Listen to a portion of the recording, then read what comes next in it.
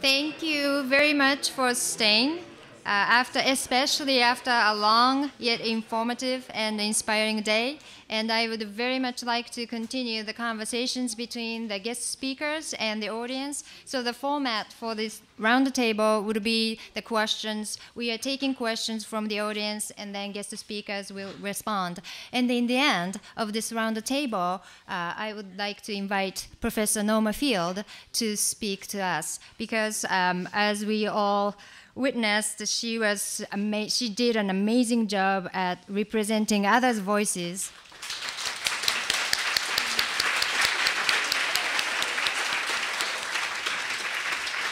Yet, we have not heard her own voice, so I would like to turn our mic to her in the end of the question and answer session. Okay, so shall we get started? My question's about the cleanup workers there, and I was wondering if you could elaborate on their working conditions and if they're being protected from radiation and if they're being properly trained to prepare for high doses of radiation. まず基本的に被爆の管理の仕方というか限度のことを聞いていただきます。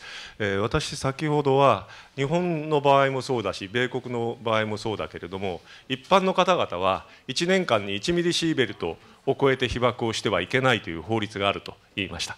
ただ私は京都大学の原子炉実験所という職場で働いて毎日放射能を扱うことが仕事です。そのために私は普通の人たちの20倍の1年間に20ミリシーベルトまでの被爆は我慢しろと決められている人間。原子力発電所の労働者も同じです。私と同じように1年間に20ミリシーベルトまでは我慢しろと言われて、これまでも事故が起こるまでもそうやって働いてきました。ただし、私もそうだし原子力発電所で働く労働者もそうでしょうし、皆さんだってそうだと思うけれども、被爆をしたいと思う人間はいないのですね。被爆労働はできるだけしたくないと思うわけですから、原子力発電所で働いて本当に被爆をしているのは下請け労働者です。そして日本政府の公表している被爆量のデータを見ても、原子力発電所で被爆をしている被爆のうちの 96% は下請け労働者が被爆をしていて、電力会社の社員はわずか 4% しか被爆をしていません。そして私は政府の統計データを信じていないのです。なぜかというと、下請け労働者と呼ばれている人たちは放射線がどれだけ怖いかということをちゃんと知りません。どうやったら放射線から身を守るかという知識もきちっとはありません。例えば特に被爆をしてしまうような危険な場所に入るときには全面マスクというマスクをして入らないと被爆が多くなってしまいます。でもあの全面マスクというのは、大変苦しいです。すると息をすることすらが苦しいし、すぐに曇ってしまって見えなくなる、作業しにくくなるということになります。そうすると下請け労働者の人たちは全面マスクを外してしまって作業に従事するというような例も過去にたくさんあったと私は聞いたことがあります。そういう劣悪な状況で原子力発電所の作業者たちは働いてきたわけですが、昨年の事故があった。その事故を何とかして収束させなければいけないという仕事が新たに生まれました。そういうために日本の国、多分米国もそうだと思いますが、法律がまた別にあります。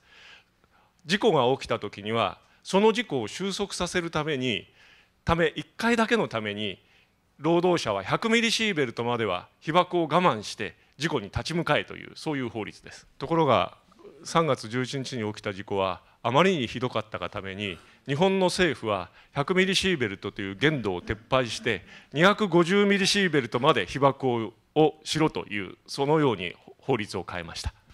もしその基準で働かされてしまうと、私が信用している放射線の危険度データに従うと10人に1人の労働者がいずれがんで死ぬというぐらいの危険度です。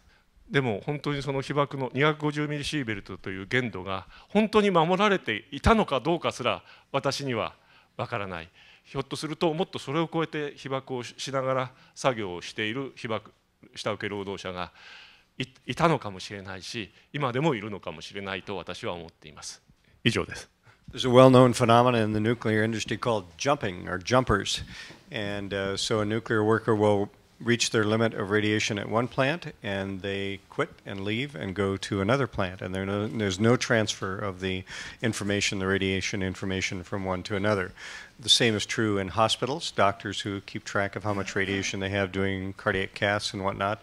The hospital closes or they move to another facility and there's no transfer of that radiation to the other facility. In Chernobyl, there were between 700,000 and 800,000 cleanup workers, liquidators. And one of my friends who was in Chernobyl was a radiation physicist, and his job was to measure how much radiation was in different areas and tell the workers how long they could be in a spot working before they reached their limit of radiation. And you see some of the movies, these guys rush across the roof, they pick up or scoop up something and rush back, and they're done. And he said that it was quite common for these conscripts who were largely from the Eastern Soviet Union, young soldiers and whatnot, to take their masks off and just sleep in the grass. And then he went back to the Ukraine to find out what records had been kept on the radiation that these people got, which was done through radiation badges. And all of the records had disappeared and from the institute that he worked in the Ukraine. And why he wanted to find out is he wanted to find out how much radiation he'd gotten. And he has no idea because his records were gone as well. And so at the fall of the wall, either they just disappeared or they were taken to Moscow and they're buried somewhere so that we don't have to follow these people and we don't know how much radiation they got. When I was in Chernobyl, I saw people plowing fields there. They weren't wearing respirators, dust masks, or anything, and they were scraping dirt off that's radioactive. They bury it, and then they put sand over it.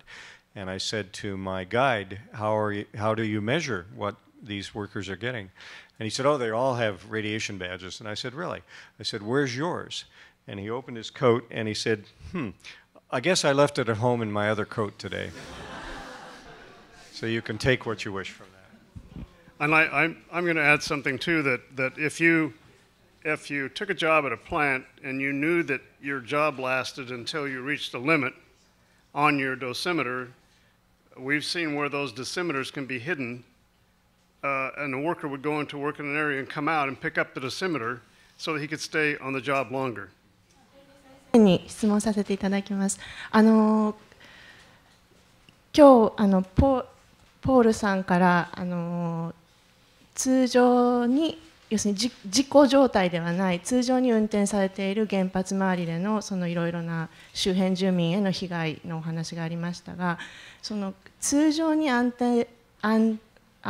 全な状態に運転されている原発のから今日あとパターソン先生からもその放射の漏れの話がありましたけれども、一体どれぐらいのものが出ているのか、その日常的にということを伺いたいと思いました。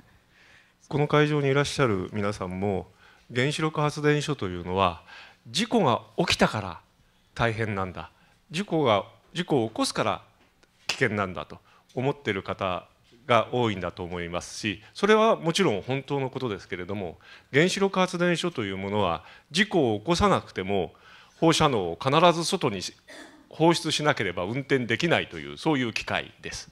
福島の写真も皆さん何度もご覧になったと思いますし、私も今日見ていただきましたけれども、あの写真には巨大な煙突が写っていました。あの煙突からは日常的に放射能が流されているというそういうものです。そして液体の放射性物質は原子炉を冷やすための冷却水の一部に混ぜられて海あるいは米国の場合は川に流されるということになってきました。私はそういう日常的に環境に放出される放射性物質がどの程度原子力発電所の周辺を汚しているかということを長年測ってきた経験があります。ただし経験がありますし、日本の政府あるいは電力会社も、この年のこの原子力発電所は気体に煙突からどれだけの放射能を、そして海へどれだけの放射能を流したというデータを一応は公表してきました。そしてもちろん放出されているわけですから、私たちの方でそれを検出したいと思って、検出したいという気持ちを持って、それなりの仕方を考えて測定をすれば、その汚染は検出できます。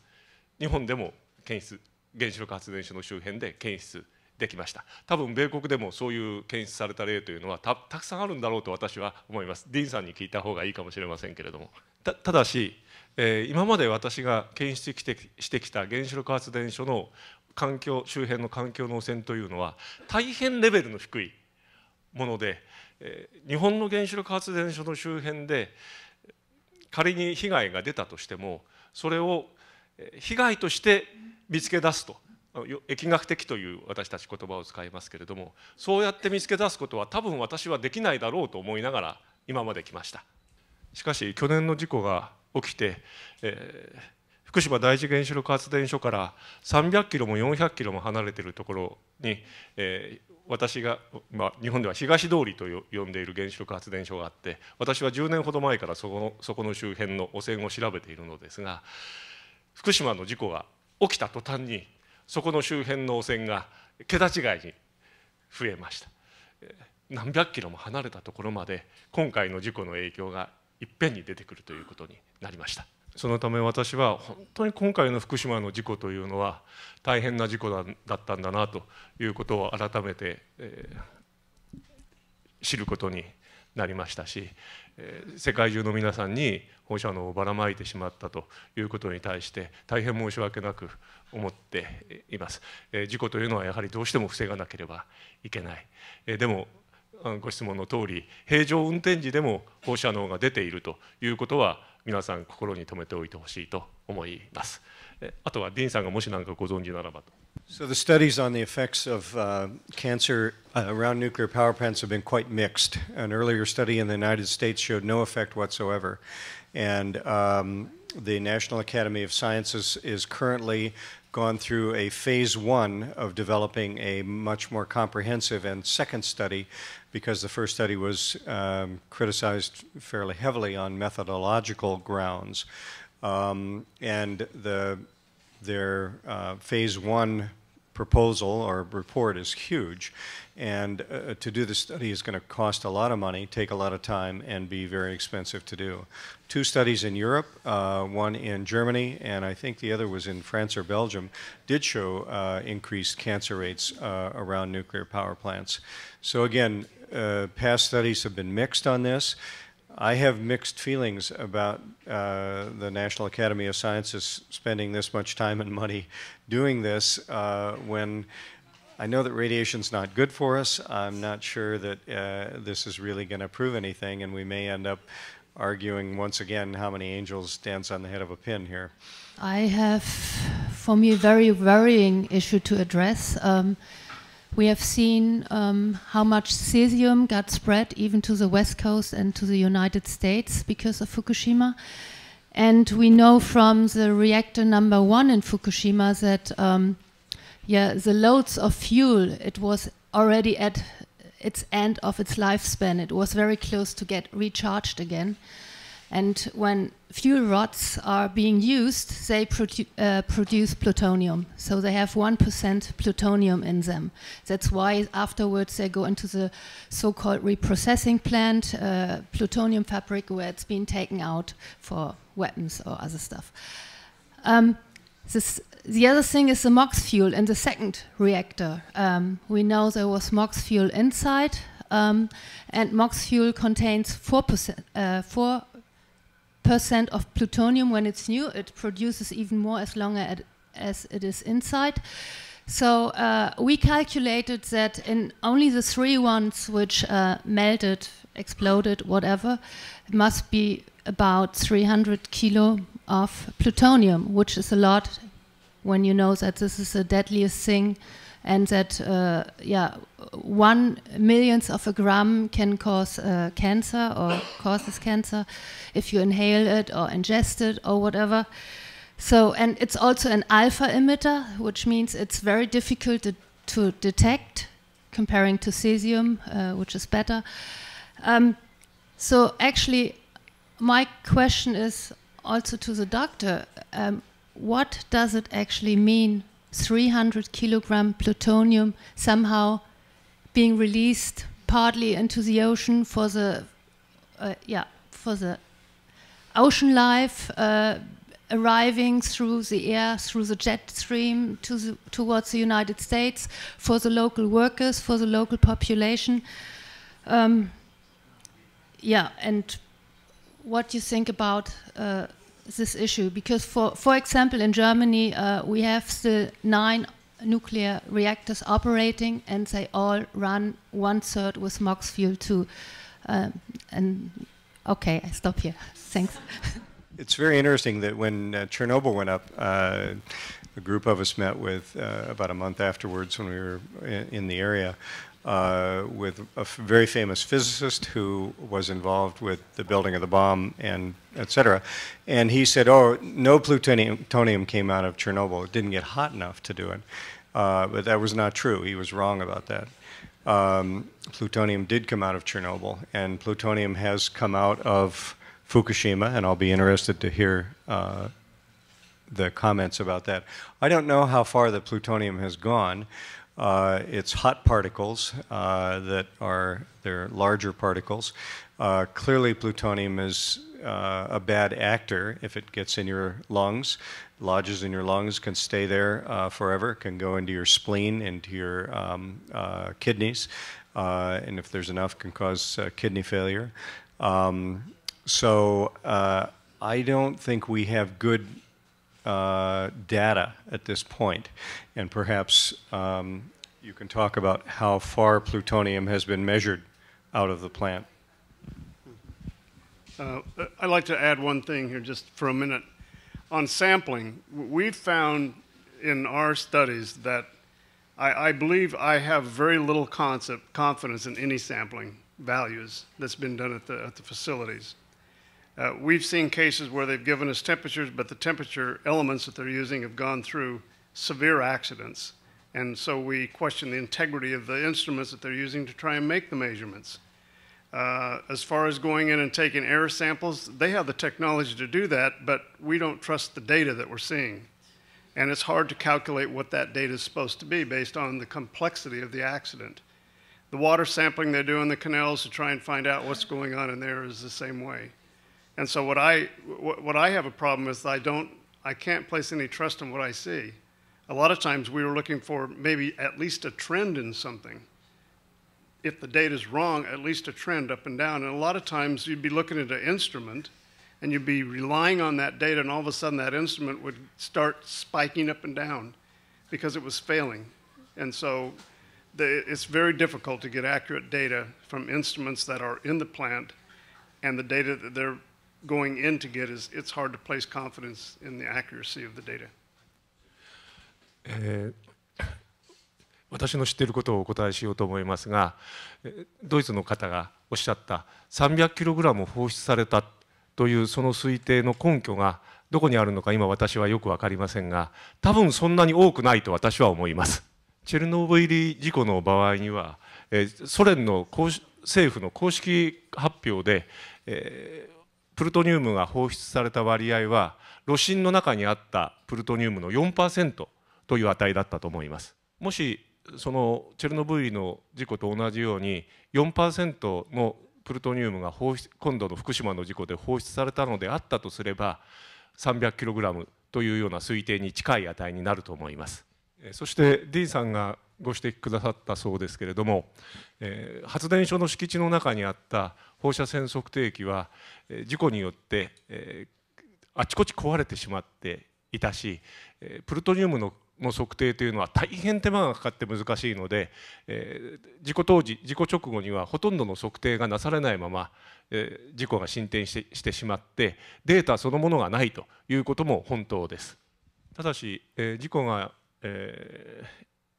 起きてからしばらくしてから環境中の例えば土の中にどれだけプルトニウムがあるか、植物の中にどれだけプルトニウムがあるかという測定データが少しずつ出てくるようになっていますし、私の知り合いでもプルトニウムの分析をしている研究者がいますけれども、そういうデータを見る限りプルトニウムの放出量はかなり少ないと私は今は思っています。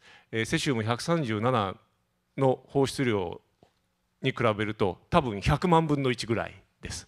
プルトニウムは確かに人類が遭遇した毒物のうちでも最強の毒物と言われるほどの毒物ですから、もちろん注意はしなければいけませんけれども、それでも福島の事故で放出された放射能で一番注意をしなければいけないものはやはり私はセシウム137だと思います。もし他のパネラーの方で何かご意見があれば。One thing I'd like to add is that the calculations that are made to try and track plumes are extremely complex. And the first thing that is asked is what was the source term of the accident? And in the case of Fukushima, they don't know what the source term is. They can't accurately tell the people that are trying to do the calculations to figure out how far should we evacuate? Where is this going? Where's the plume going?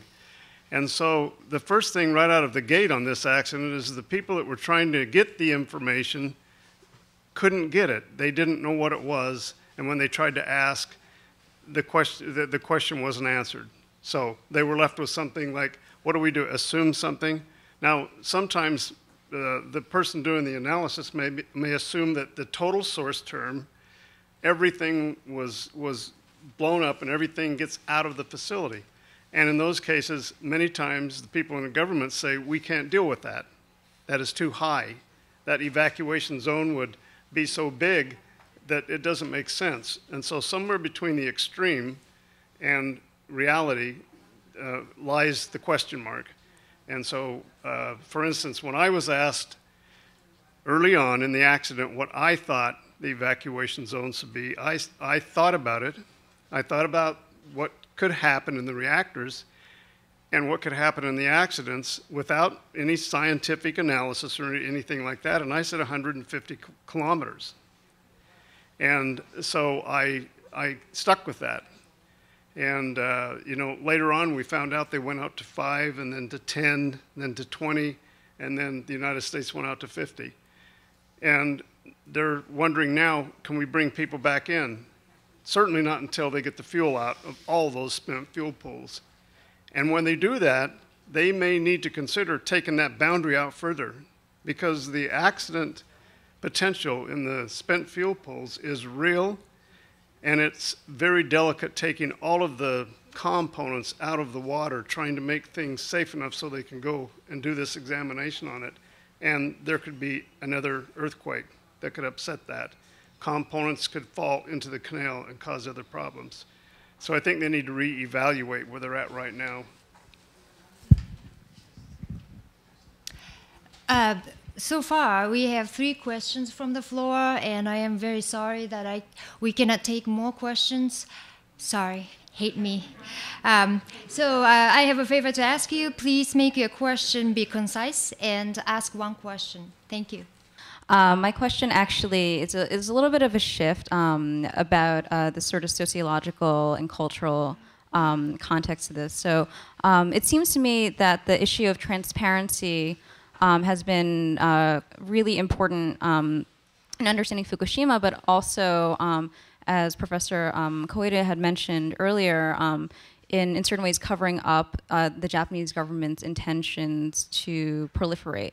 And so I'm just really interested in hearing your take on the relationship between Hiroshima and Nagasaki as events of catastrophic proportions that also have left a traumatic imprint, upon the culture of Japan, and how this may have affected the ways in which the government has foreign policy and kind of not been avoided transparency about nuclear risk as well as intentions to proliferate weapons. これは広島の方に伺ったことなんですけれども、原爆が落ちて被爆者になった方はとても日本の中でも差別をされてきました。でそういう中で原子力が平和利用っていうことに使われることに対して、今までその自分たちが受けたものがとても良いものに使われるということで、自分たちもその差別されてきた汚名を晴らすことができるという、そういう感覚になったというふうに聞いています。そこをうまく利用されたっていうのはあるのではないかと思います。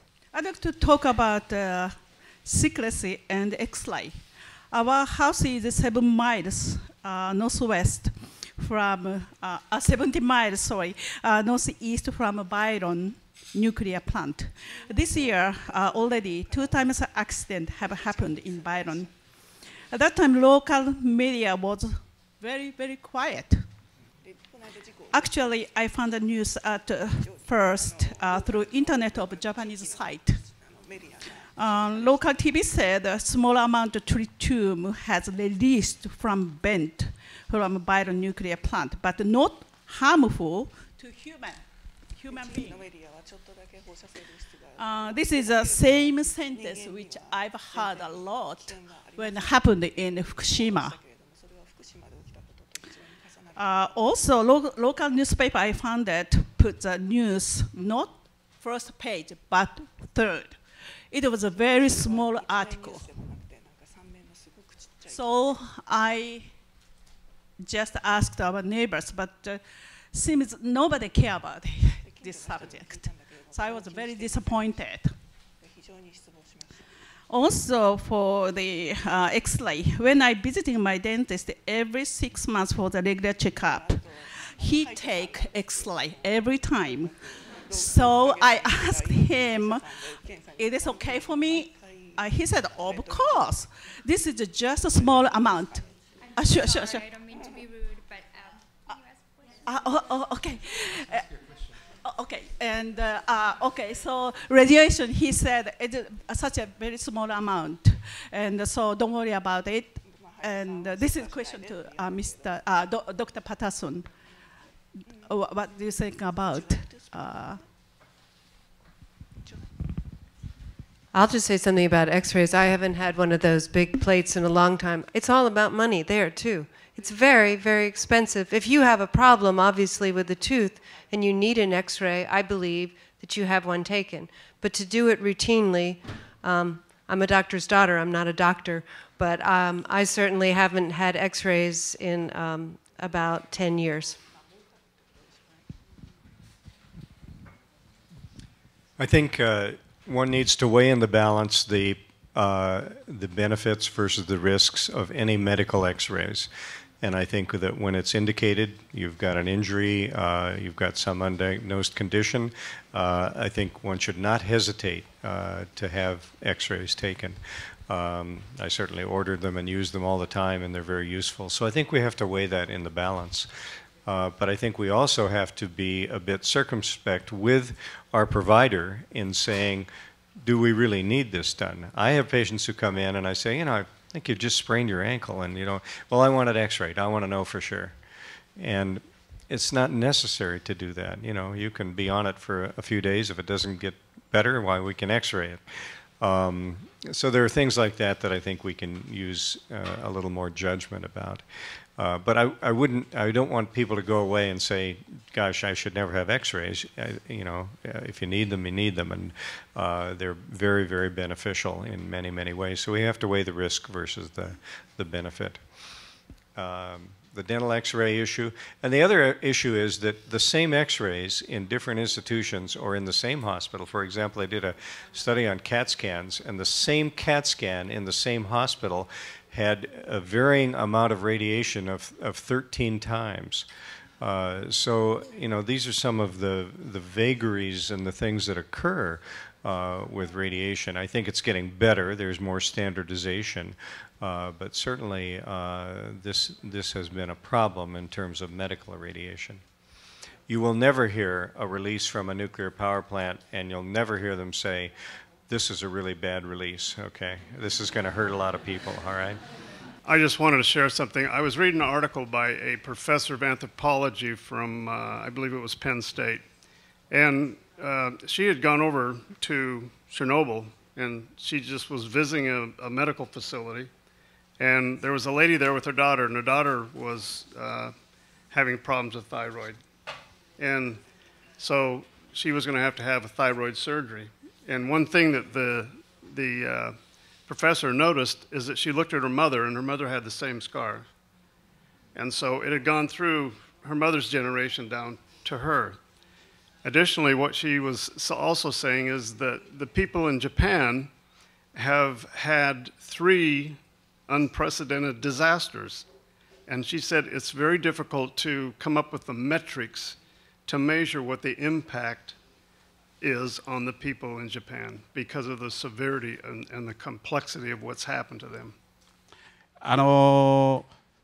シカゴからもですね、非常にこの震災でかなりの資金とかですね、ヘルプしまして、もうこれはもう世界からやったんだろうと思いますけども、実際にはどういうふうにこうなってるのか、我々、資金を出したところもですね、わからないんです。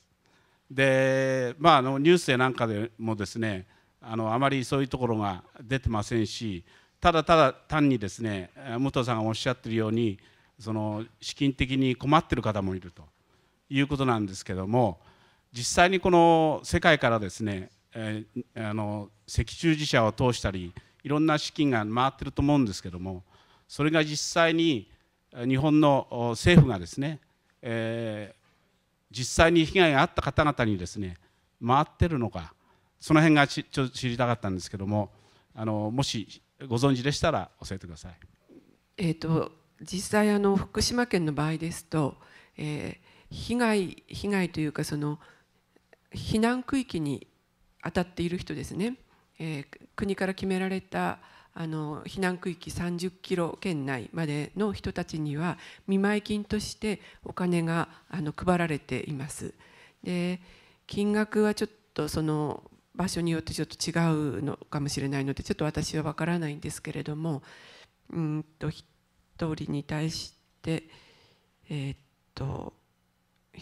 万円だったかな、100万円ぐらいかな、その場所によってちょっと違うのかもしれません。そのぐらいの金額が配られていると思います。そして津波のところでもやはり家の流れた人とか壊れた人、そういう人たちには支援金としてお金が配られていると思います。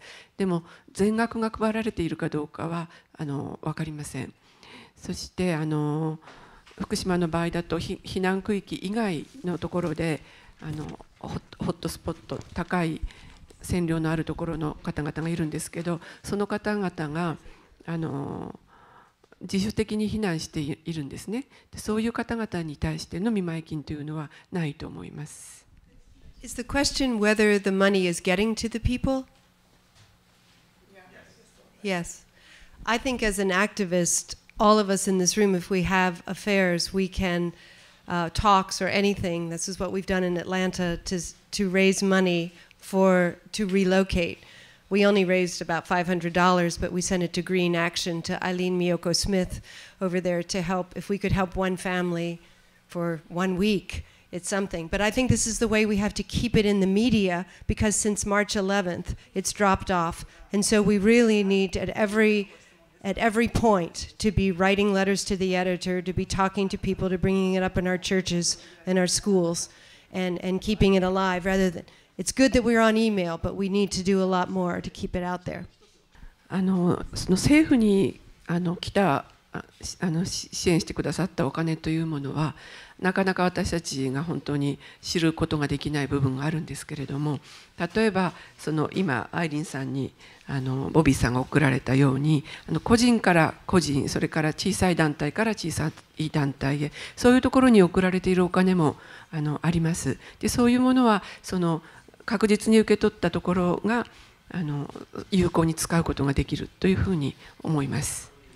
コミュニティに対してですね、やったんですけども、赤十字社やなんかに大きい団体にね、そういう資金がどういうふうにディストリビュートされてるのかな。I think the best way to ask the Red Cross in Japan. Red Cross in Japan. I would like to close this symposium with Professor Norma Field's remarks, and then, because of her enthusiasm and caring and sincerity and all those things brought these wonderful guest speakers to get together here.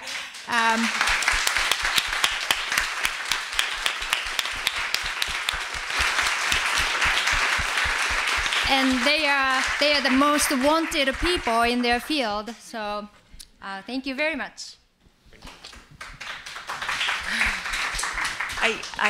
I can see from your faces how tired you are. And at the same time, you're still here, which is astonishing to me. And a part of me is reluctant for us to disperse from this room, on this day when we have this fragile, fragile moment of no reactors operating in Japan. It's such a fragile moment, and somehow being together makes it seem a little bit less fragile. And so what I mean by that is that most of my time when I deal with these issues in the University of Chicago, I am very conscious of being in a very stark minority. Sometimes students say, you should go talk to our political science professors, you'd have a really good argument. And I'm thinking, yeah, that would be really profitable for both of us. And what I want to say, and we've heard of radiophobia, or the rejection that people in Fukushima who worry about their children's well-being being scorned, not necessarily because the scorner is so secure, but precisely because the scorner is insecure. That kind of, all those ways in which we are subjected to derision and disbelief. I cannot imagine Mr. Koide's stamina and courage to pursue what he has for 42 years, to occupy that kind of position. Or Ms. Muto's similar kind of courage exercised in a different field. And the kind of generosity also that she pointed to us as an example, that don't hate the person who seems opposed to you. Don't make the wrong enemy, right? Look at the forces, the structures that divide us.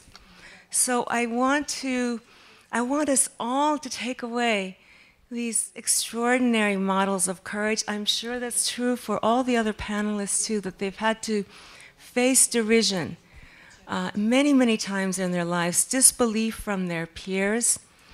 So that courage and the generous intelligence not to identify your enemy incorrectly, because we don't get anywhere doing that. But I do think we also have to remember this moment, this fragile moment we're sharing, and to extend our support and affirmation to each other. Also to help people who are struggling to voice a view that is not well received. I feel the Academy is an almost entirely hostile place to affirming human values, that is considered sentimental and unintellectual.